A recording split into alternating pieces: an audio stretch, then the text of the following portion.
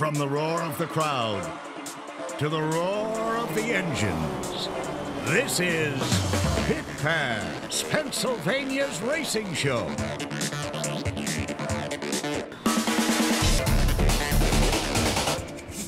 Pit Pass features all your favorite tracks, interviews, highlights, thrills and spills. And here are your hosts, Ron Fox and Jan Miller. Welcome to our first show of Season 5 of Pit Pass here on WHVL. Now, we're calling this Pennsylvania's racing show, and although you can still count on coverage from short tracks from across the state, from time to time we're going to branch out to bring you something just a little different. Yes, we have some great ideas. I think this will be our best season yet. Now it's springtime, and with spring comes showers, but we were able to make it to a couple of tracks this week. Now later in the show, we will have highlights from Mahoning Valley Speedway. But up first, we go to Pittsburgh's Pennsylvania Motor Speedway, where on Thursday night, they held the NDRL 50-lap PENNational. The Kentucky Colonel, Steve Francis, would lead the 26-car field to the green of the 50-lap event. As you can see, Jonathan Davenport in the number 6 would flare out wide when the green flag dropped. That would work to his advantage as he overtakes Francis exiting turn 2. Down the backstretch, Davenport has barely a car length lead on Francis. Francis hugs the bottom of 3 and 4, while Davenport maintains the lead up top. Local favorite Greg Satterley was third. Many stars from the dirt late model ranks made the trek to the Pittsburgh area, including the Zero of Scott Bloomquist, who started in the 11th spot. Brandon Shepard was in the number 1 Rocket chassis ride for this event. Here he challenges a 7R of Kent Robinson.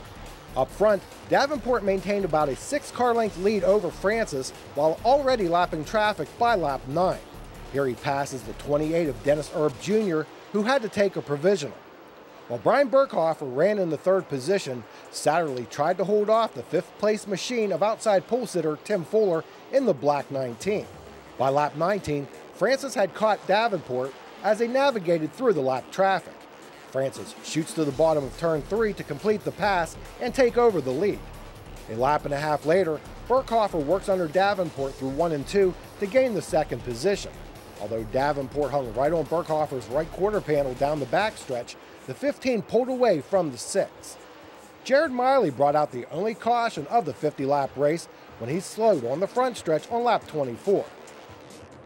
So, this gives everyone a shot at Francis. On the restart, Burkhofer rides in Francis's tire tracks, while again Davenport runs up high when we go back to green flag racing.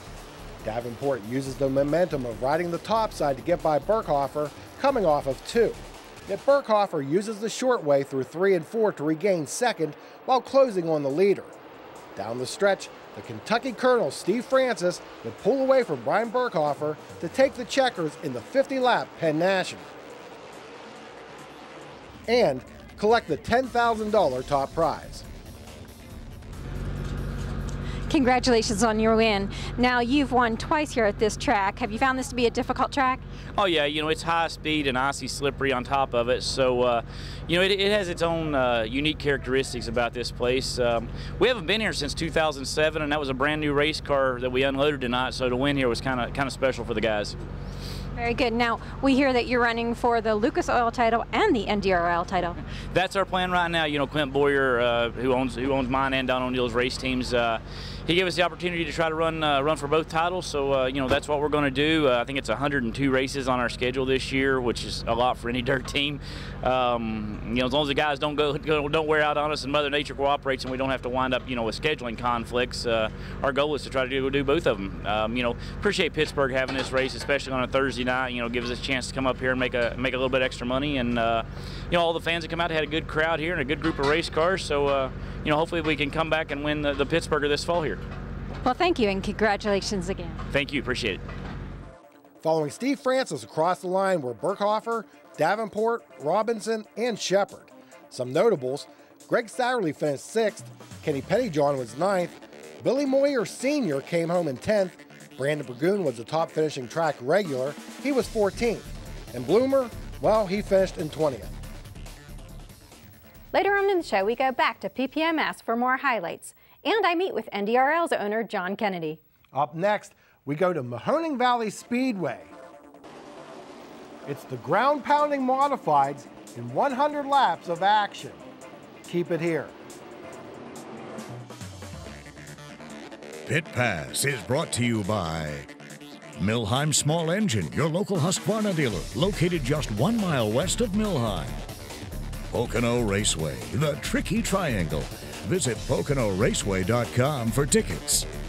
Health South Nittany Valley Rehabilitation, the choice in stroke care.